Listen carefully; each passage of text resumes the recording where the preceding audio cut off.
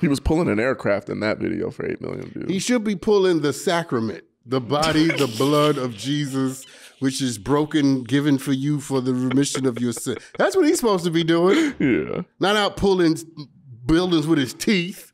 Or however he pulls them. That's not what I mean. You want to know what it's rooted in and his motivation? When he was 19, he said during his rite of confirmation, he was given a verse from Joshua 1:9. I'm blaming on the Bible. Be strong and courageous. That's the hell. For the Lord your God is with you wherever you go.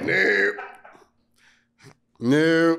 Tyler, what you laughing at over there? He laughing because he picked the story. Yeah, he said, no, be strong and courageous wherever you go. And the Lord will be with you wherever you go. You can literally find a scripture for having threesomes on the altar. If you really look hard enough. Okay? There's a scripture for everything.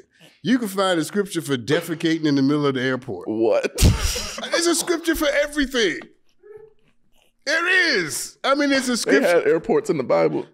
You get the point I'm making.